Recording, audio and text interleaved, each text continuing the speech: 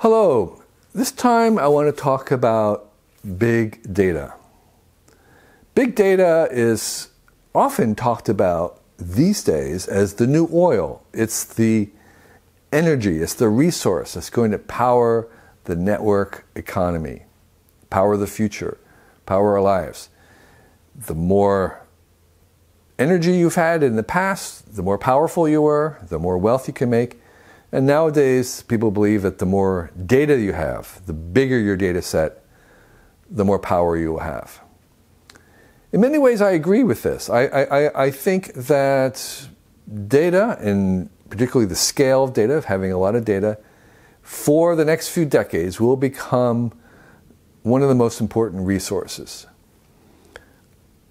It is the most important new resource, but of course, I don't want to gloss over the fact that big data only works if all the other infrastructure that we've built over many centuries also continues. So we still need energy, and we need good climate, and we need cities and flowing clean water, and we need good food. All these resources are just as valuable as big data, and then they make big data valuable. So without them, if they collapse or if we ignore them, then big data doesn't really work.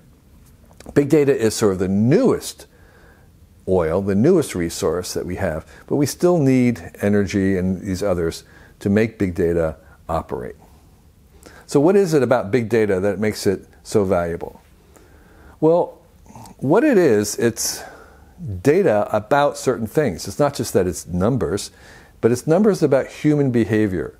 It's numbers about how we live. It's information about what we do, how we behave, how our civilization works. Basically, as we go through our lives doing things, that information is being collected and processed. That makes it very, very powerful because it's about us. It's data about us collectively as humans. And it's about data about me personally. And we can use that data about us collectively and us individually to make new products and services that did not exist before. And in fact, in the best case, we can use that information to also create policy and civilizations that are better than before. Better in the sense that we can individually customize the environment to each person on a huge scale. We can improve the lives of billions of people in a way that we could not before. And we're doing that because we're using this data as evidence to make decisions. We're making decisions based on evidence, and the evidence is how humans behave.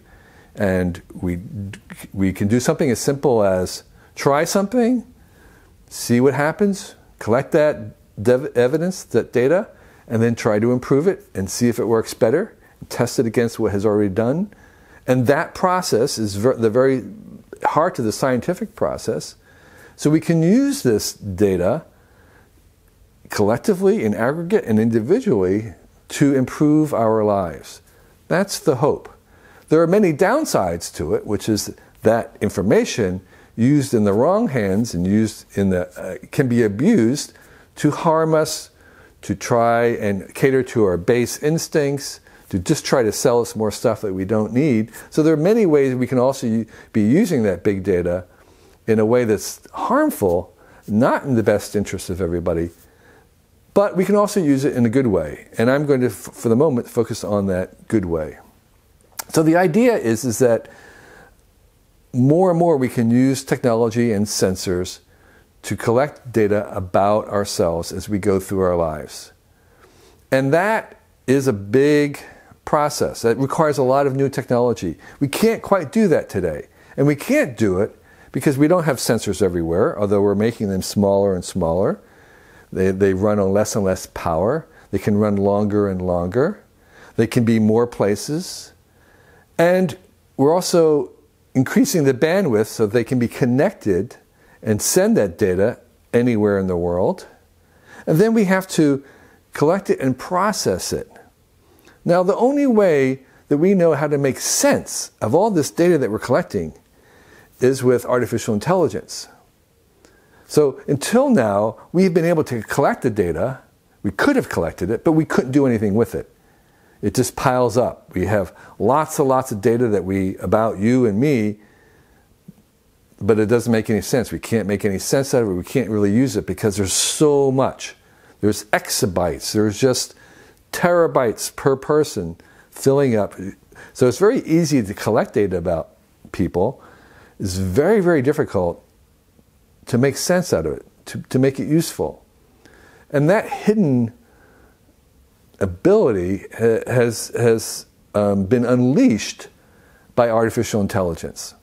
So I like to say that without artificial intelligence, big data is just a big headache. It's just a liability. It's not an asset. But artificial intelligence, as it becomes cheaper and cheaper and smarter, will allow us to make sense out of this big data. So you need to have artificial intelligence to make big data work. Big data is sort of the rocket fuel to make AI work. Both of them need each other. You don't really have AI today unless you have big data, and big data is useless unless you have AI. So the two of them are kind of like peanut butter and jelly. They're just matched to each other. With the advent of artificial intelligence, we can make sense out of the big data that we're collecting. And then we need several other things as well. One is we need basically a new mathematics, a new computer science to be able to understand the data in real time. So we've been able to understand some of this later on as we have more time and more resources and more compute power. But to be able to process this big data that we're collecting in real time so it can really be useful, that is another level of science that we have not even gotten into yet. And then there's the issue of connectivity. So we have the promise of 5G and other fiber optic bandwidth that we need to have this flow. And that hasn't been built out yet. So the short story is that while big data is sort of the big oil, the big new resource, we're just now building the infrastructure of the bandwidth and the compute processing power and the new science of understanding how to run it. But those will come. And as they come, this evidence, this data about our lives will be useful in determining policy, whether it's governmental policy, whether it's how we want something we want recommended. All these services that we can kind of imagine to be customized to us personally requires us sharing or us allowing that data to be collected. Now, there are several issues with this collection of data about ourselves. And the most obvious one that's been talked about and will continue to be talked about is this idea of privacy. So if you're collecting data about me, at a certain point you'll have so much data about me that you'll know what I'm doing all the time. You may even know what I'm thinking. And that is an issue that we're going to have. So the second thing about that is that there's a history of that. So while in the past, when we were growing up, we may have done some dumb things as a kid, people forget about them, we move on to a different city, but in this world of collecting big data, those actions, those behaviors don't go away. They're somewhere, they're kept somewhere. And so we can't really escape our history. The second thing that big data allows us to do is when we have sufficient data about somebody or some things, we can actually use them to make predictions. So predictions used to be very, very expensive. It was very expensive to make a prediction about what somebody would do. You know, if I was walking down the street, you'd have to collect a lot of information about me, you'd have to spend a lot of time following me, you'd have to spend a lot of computer power to make a prediction about which way I was going to turn, left or right. But when we're collecting data about everybody in big data and we have cheap artificial intelligence, making a prediction about where someone might turn becomes cheap.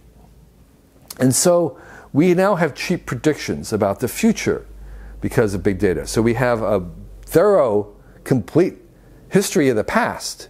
We have complete sense of the present and we have a complete sense of the future. And that's very, very new. We have never had that before.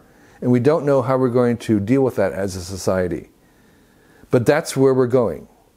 And so there are certain attempts to try to reconcile this idea of, well, how can I be private? How can I have my own thoughts?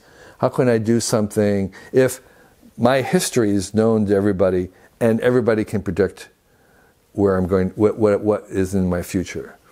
And so there are a couple of technological solutions to try and deal with this.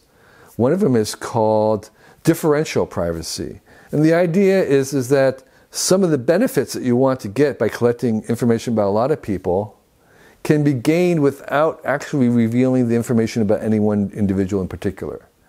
It sounds kind of crazy, but it's a little bit like cryptography, where you are secure even though you don't know who that person is. You can be very reliable that that person is trusted. This does a similar kind of thing where the actual behavior of one person is unknown to the collective, but the results of that collective behavior can be shared and made powerful because we have so many of them. So a lot of what we do with prediction is based on the fact that you have other people that you're following and can use their behaviors to inform where you're going to go. That can still be done with something like differential privacy. Another technological thing is called Federated Learning, which does a similar kind of thing where you take lots of individual actions, the big data from many people, and you federate that without actually having to know the particular behavior of a single person. These are just a couple of examples of a technological solution where we can retain a sense of privacy while getting the benefits of having big data. So it's not a binary decision like you have to be private and unknown or you participate and everything is known about you. In fact, you can have both. You can have a little bit of both. And that's what we're trying to evolve, is systems that allow us to have the benefit of having big data about a population, about customers, about citizens, and yet still retain some sense that that person's information about their behavior is not shared all the time with everything. Ultimately, what we want to have is we want to have a system where the big data is, the benefits are shared. They're symmetrical. So we want a system where we can collect information about ourselves, but that information goes two ways. It doesn't just go to people who are watching us, who are looking at our behavior. It goes to everybody. So we can watch each other and we can watch who watches us. So I would call it the symmetrical knowledge. So rather than it being asymmetrical, all the watching going in one direction, where it's the government or companies that watch us, monitor us, collect information about our behavior, we want to go both ways. We want to see what the behavior is of the people who are collecting us. We want to see what their actions are. We want to have a transparent society where it goes both ways and where we can hold those who are collecting this information accountable. Make sure that they use it correctly, make sure it's correct, make sure that we get benefits. So we want the benefits to flow both directions. We can even imagine, I think, at some point, where even financial transactions, that information will be collected. This, by the way, is what blockchain systems do. Is they're a shared ledger. They're often a publicly shared ledger, which means that basically financial transactions can be monitored, can be watched by everybody who is in that system. And that is another kind of transparency which is a little bit more equitable. So even financial transactions may become transparent and may become part of this big data, where how much we pay for this and how much we pay for that becomes part of the information about human behavior that we collect.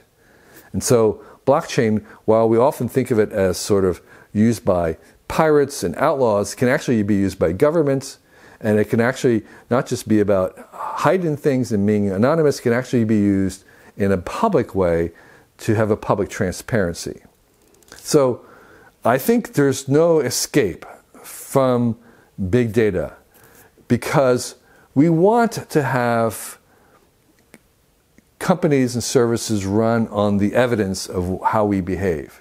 We want to have that feedback loop where our behavior and how we deal with things can actually be used to improve our future behavior. That requires us collecting the data, the evidence.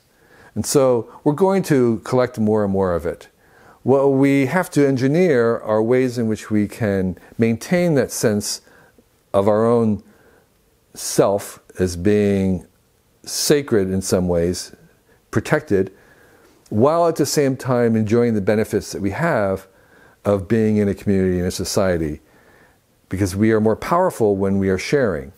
So we want to be able to share and remain some private, so we have to figure out ways to do that. I think those are possible with technology, and there'll be a negotiation and a constant conversation as we figure out how to do that. But I think where we're headed is this world in which artificial intelligence allows big data to be useful to us. And we start to track ourselves, we start to track each other, we start to track society as a whole in order to use it to improve. So I think as we look into the future, big data will become more and more valuable because of artificial intelligence. And as it becomes more valuable, we'll also become smarter about it, learning it how we can use it best. It's going to be a long, long process, many decades. We'll be talking about this for at least 50 years as we try to figure this out. But for sure, there'll be more big data.